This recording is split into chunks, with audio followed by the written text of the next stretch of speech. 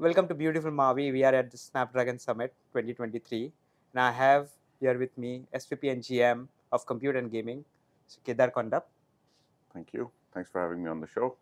Yes, and series of announcements yesterday. The cat is finally out of the bag. I would say that the dragon is finally out of the bag. So, lot of excitement among industry about the X Elite. So, can you tell me, is it just about the new Oryon CPU or your pretty face? What exactly? Why everyone is so excited about it? We're very excited about it because this is something that we've been long waiting for. The Snapdragon X Elite is a platform that we expect will completely revolutionize the PC industry. Lots of capabilities in there that we're very proud about. We talk about game-changing performance. We talk about the leadership in performance per watt. We talk about a very powerful GPU. We talk about the best-in-class AI engine that goes all the way up to say 45 tops and a total of 75 tops for the whole platform. So it's a lot of on-device AI that you can do with the AI engine. So overall, we're very excited with what platforms the Snapdragon X Elite is going to enable. Yeah, that's great. And so all of these was not heard before. The all you said, like GPU, NPU, AI engine, 45 tops, and overall for NPU and for the overall system 75 tops, right? So this is like setting a new benchmark for the industry. Do you see this is more of an inflection point where your vision, your capabilities are aligning with Microsoft's vision and capabilities, and that is where I think there is a resonance? I mean, Microsoft is a great partner. There is just no doubt about that. They've talked about this for a while now. Together, we've launched multiple products, including the Surface Pro 9 5G. There's a lot of work going on between the two companies that is very exciting. Satya talked about it in his fireside chat with Cristiano. So definitely a lot of work going on between both the companies. I think there's a lot that comes together to bring this platform out. When we talk about putting in something like 45 tops, and we talk about all of the ISVs in the enterprise are going to take advantage of it, we do see 2024 and 2025 as inflection points for a PC. Right, the industry is rapidly moving. AI PCs are taking off. Right. There's a big migration of an install base of Windows users that are waiting for a refresh with a new PC, Right. As well as the modern management of a PC, like things such as Intune and stuff are also moving in that direction. So overall, there's lots of inflection points. We believe 2024 and 25 will sort of fit in really well with the launch of the Snapdragon X Elite. Great. So do you see Microsoft also doing something different this time? Means you guys have been working for last 3 to 4 years or even more, I would say, with HCX recently, right? But something has changed. I think obviously the Chat GPT has brought on AI revolution everywhere, but it's you guys have been doing this for ages now on mobile, and now on PC. Do you see Microsoft also using those models within their OS and then within their applications, which will help power those intelligent experiences? I think Microsoft has always been at the forefront of enabling a lot of these use cases. Right, last year we talked about Windows Studio Effects. So this AI work that we're all talking about is not new to Qualcomm. It's been something. If you go back in time, almost 10 years, we've had AI engines, we've had NPUs for the last so many years. Even when we talk about Windows Studio Effects or things such as background blur or gaze correction or eye contact and stuff, a lot of the use cases were running on our NPU. Right. It's just the commercialization of this term now that everybody's trying to resonate with the fact that these use cases actually mean AI.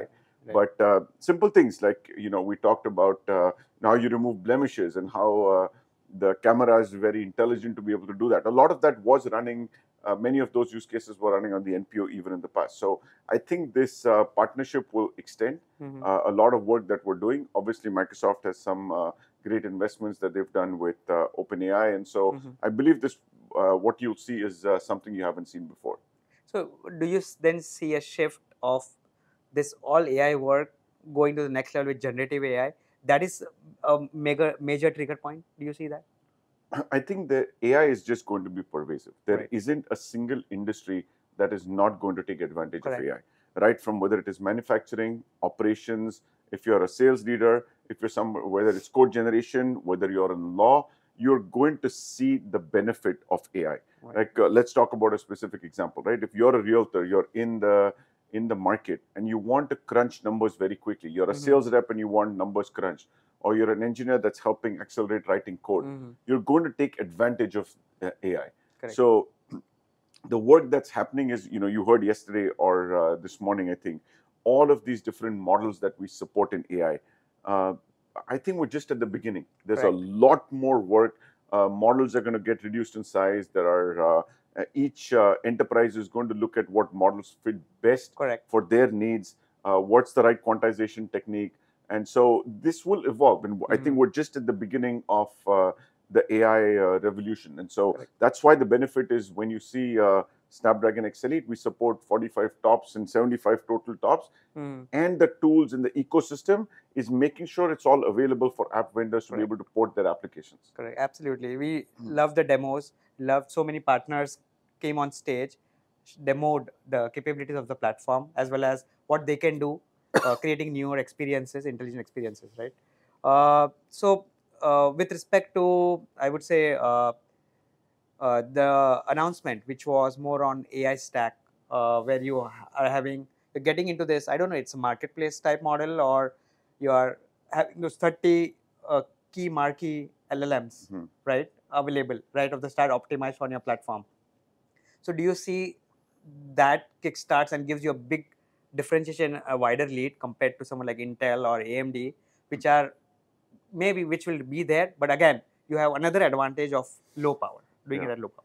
Yeah, I think the AI is obviously quite advanced right now, and it's still evolving. There's work that is happening every day. We're talking about LLMs, but the reality is there's going to be X to X modalities happening very, very quickly, right? In other words, we showed stable diffusion, so that is text to image. You're going to see text to video, video to PowerPoint, PowerPoint to stuff. It's going to start getting, I think, the way to think about AI is, the way I think about it is emotional intelligence. And you want to be able to connect with the device, and the device needs to be able to connect with you. Sure. Personalization, immediacy, security, privacy. So we obviously don't want any latency. So I think all of what that is still very early. So it's hard to say which of these is going to necessarily take off in any and every vertical that we talked about. But overall, I think the goal for us is that we're an enabling tool to make sure that we go across all of these different areas and provide the necessary platform, the tools, and everything necessary for the app developers to make something different. That's great. You also said during the Q&A today, your focus is on consumer, but also on enterprise.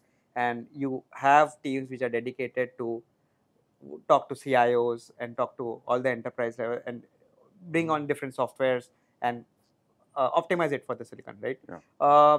So what about from consumer point of view, if I just go back one step and say, okay, since this is based on ARM or sort of, right?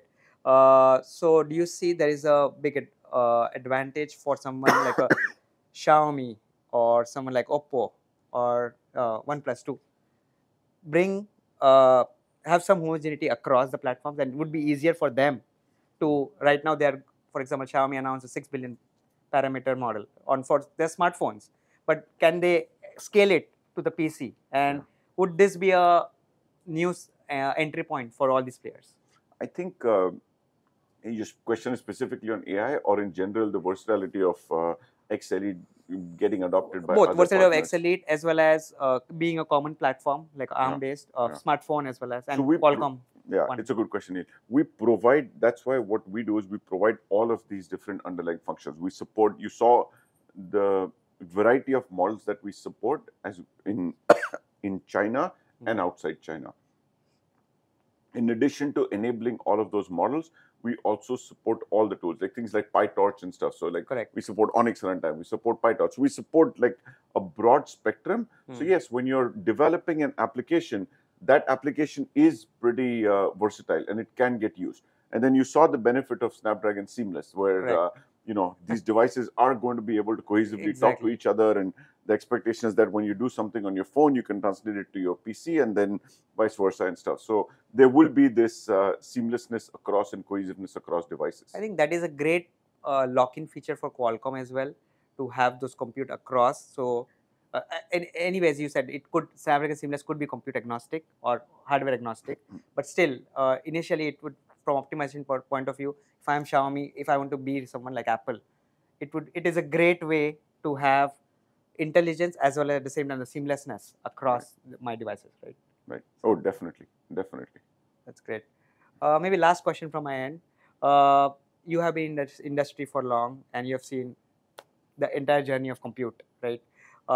So what are the top 2 use cases which you are excited about, maybe, or top 2 or top 5, whatever, in this decade with respect to AI and PC? Yeah.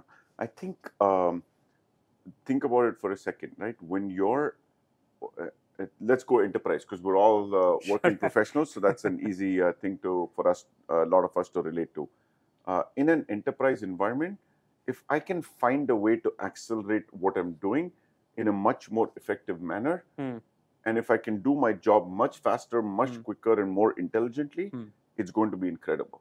Second, I know I talked about personalization earlier, but if the PC can understand what I'm looking for and be able to already sort of branch predict what I'm trying to do, it's incredible, right? I'll give you simple examples. Today, things like mail, when there's some intelligence in the mail where, if there's a certain folder that you want to put the mail in, it automatically detects and says, this is from your son, looks like it's something to do with your son's school. So wherever it says, Kedar's son, I have a folder, it automatically says, let me put it in that folder. So it's these little things that matter where, it's the PC. That's what I mean by emotional intelligence, is personalization between us and the PC that's going to come. And I think this is just the beginning, right? It's almost like, feel like going back to the modem days where, you talk about 4G and 5G. I still remember Neil and I talked about, use cases where you're saying, hey, I'm downloading a movie before I get on a plane so I can watch it on the plane. Right. And now you think about it, it's a very, very common use case. You literally, before you get on a plane, you download a movie